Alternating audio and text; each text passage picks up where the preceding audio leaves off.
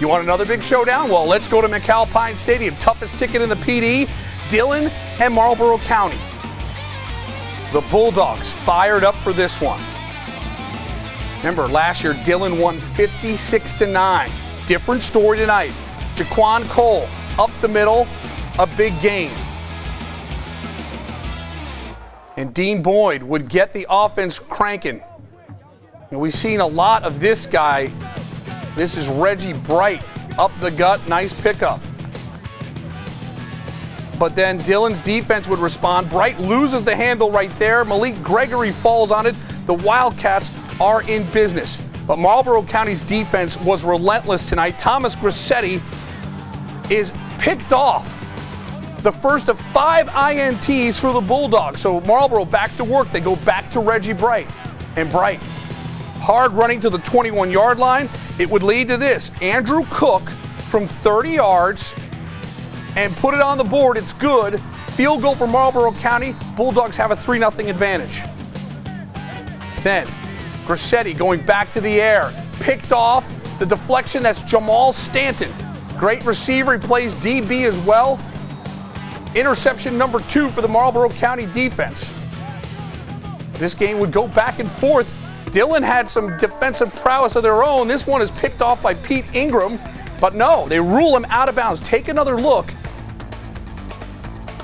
That appears to be an interception for Dillon, but they rule him out of bounds. It's 3-0 at the half, so let's go to the second half now. No Jabbo Lee. So Anthony Blue has emerged as a running threat for the Wildcats. A nice gain there. Then Grissetti, swing pass to Tyreek Hayes. Hayes with good running after the catch.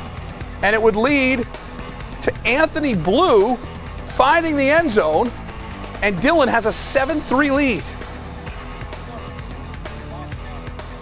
Late third quarter now.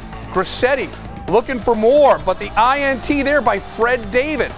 Another pick for the Marlboro County defense. Let's move now to the fourth quarter. And Adams is going to go to work. This is big time. Jamal Stanton's got it, and Jamal Stanton is gone. Touchdown, Marlboro County. The Bulldogs jump back out in front. And then Marlboro trying to run out the clock, but Dillon's defense here going to make a big stop on 4th down. So now Dillon trying to get back in the game. Nice completion there by Grissetti. So Dillon is driving. But one more time, Marlboro County secondary would respond. Jaquan Cole with the INT. And the Bulldogs have their revenge. 16-7 is your final. Cole with a 54-yard pick 6.